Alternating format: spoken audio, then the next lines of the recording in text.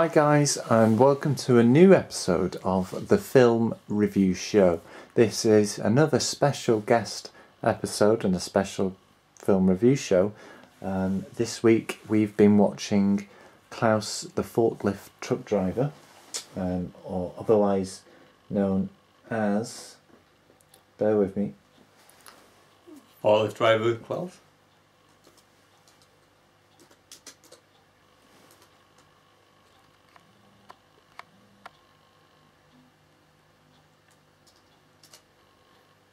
Forklift Driver Klaus.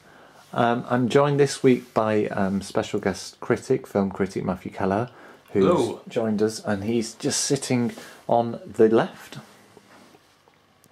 And Oliver Odell, who is had a few beers. Yeah, he's had a couple of beers. They're looking a bit worse for wear, but hopefully he'll have something good to say. Hopefully he'll awaken in time to add something to the review. Alright. Okay, so first off, Matt, I'm going to throw this question to you. What did you think of the film? Yeah, I enjoyed it. It's great. It was, short and snappy. Some really good sight gags, and it was good. A good laugh. A good laugh. So would you say that it's a comedy? It's darkly comic. I should just give the people home a bit of background. But it's just kind of a take on the sort of forklift instructional safety video, and it sort of highlights the do's and don'ts, but a lot of emphasis on the don'ts and some of the gory and exaggerated consequences that can arise from not obeying the H&F laws. And I believe it's German. Yeah. And were you surprised that the film was German? Well, the title Forklift Driver Klaus sort of gave me a bit of an inkling that it might be German. And who was your favourite character in the film? My favourite character was Klaus. Because he was a good character actor, a good sort of physical comedian as well. The sort of shocked, overdone facial expressions. Just added to the sort of slapstick, gore kind of horror comedy that balanced it. Worked pretty well. And what happened to Klaus? Well, he starts off with his head held high. Just having passed his forklift driver test and got his license, but he soon discovers the consequences of flouting the rules. He's a young lad, a bit of a big head. Thinks like, nothing can touch me now. I'm a forklift driver, man. But little does he know. Were you surprised that there were so many rules? No. There were roughly the same number of rules as what I was expecting, really. And it makes sense. A lot of them make sense, don't they? Another sort of theme that it touches on is peer pressure, because you're told what rules are, you know what the rules are, and then there's always one that says like, this is easier. It's taking a shortcut. Lift me up on this pallet. It'll get the work done 5 minutes quicker or something, but it isn't worth the risk because the consequences could be severe or even fatal, and that's why the sort of safety rules are in place, and it sort of illustrates it in sort of a darkly comic sort of way. But that's still the message that you take home from the film. You know, don't be reckless. You know, you only get one life to live. What about cats? Cats.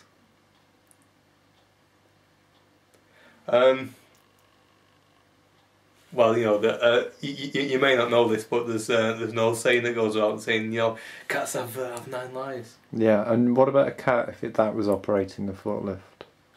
If a cat was operating the forklift, well, it would be quite irresponsible to give a cat control of a forklift, even if it did prove itself to be competent and gain a license.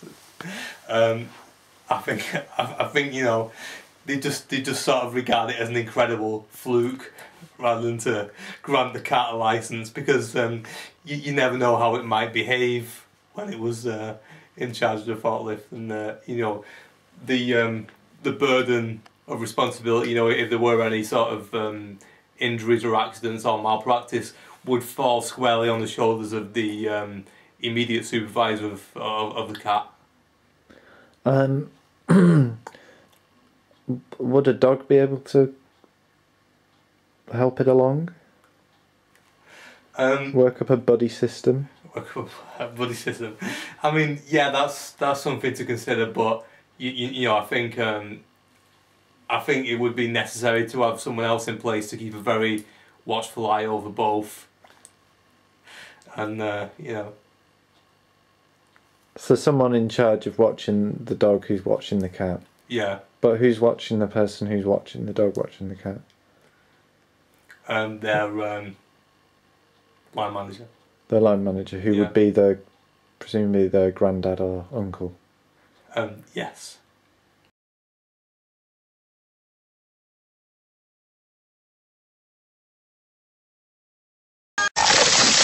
So Klaus, dann lass uns die Kommission mal fachgerecht ins Hochregal einstapeln.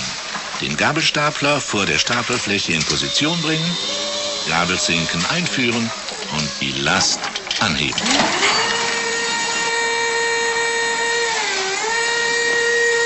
Sag mal, hast du mein Messer irgendwo gesehen?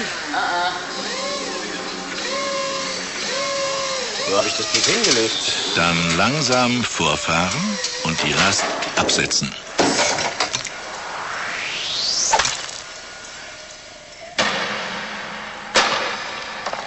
Great. And was it the first German film that you've seen?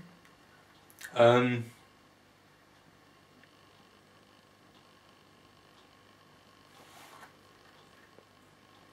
not. I'm sure it's not, but I can't think of any others. Are you slightly concerned that maybe that's what all German films are going to be like? No, I think you know, I've not seen many German films, but I do have the idea. You know, they'll be quite varied. You know, they have like comedies or ones that were quite serious, and maybe ones that were a bit sad. Would you recommend this film to someone else? It depends who that person is. What if it was someone who'd probably like the film? Then yeah, I would recommend that. And if he weren't?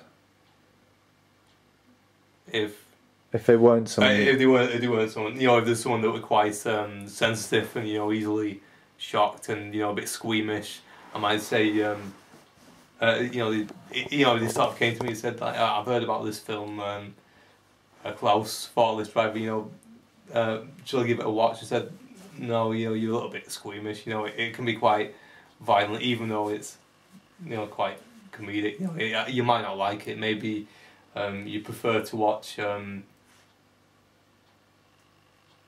For Weddings and a Funeral instead. The second one? Yeah. Would you watch it again? Yeah, I think, you know, yeah, because, you know, it's only 9 minutes long, and you know, there might have been a couple of sight gags that I missed the first time around, and it was a funny little film. You know, I'm glad I watched it. It's good. Final question, Matt. Well, actually, penultimate question. Yeah. What would you give the film out of 10? I would give it 7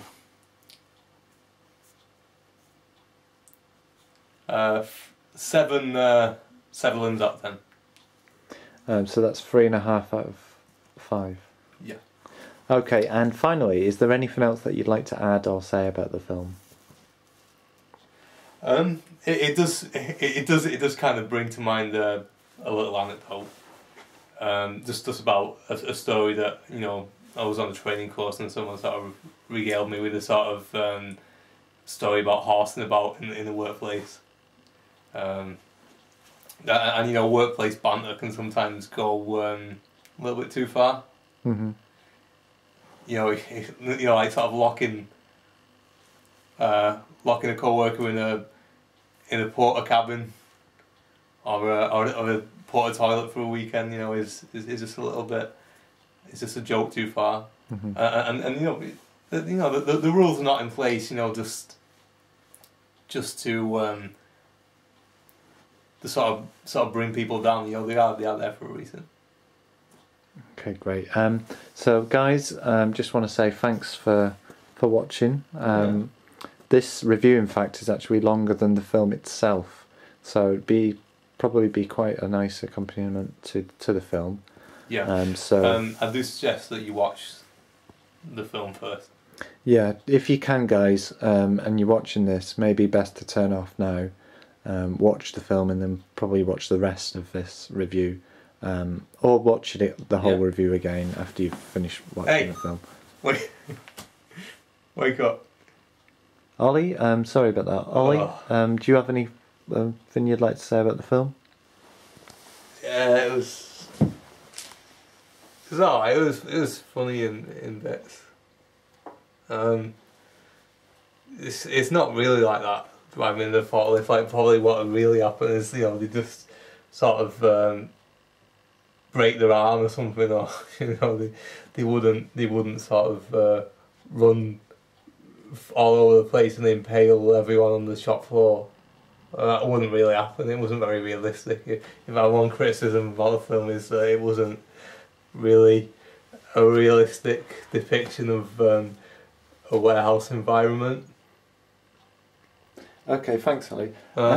So you don't ask me how much I give it. What would you give it, Ollie? I give it 5 out of 10. We'll watch it again. So that's 2.5 out of 5. Yeah. Okay, thank you. Alright. So guys, as I say, thanks for watching. Thanks for tuning into this review of Forklift Driver Klaus, the Forklift Driver. Great film. Great having you here, Matt and Ollie, for this review show. I think we're nearly up to the 20th episode, so that'd be great. When we get to 25, we may even do a review of all the film review shows that we've done. Who knows? Anyway, thanks for watching. Remember to like the video, subscribe down below. Maybe chuck in a comment and suggest some films that we could watch. Okay, thanks and see you next week.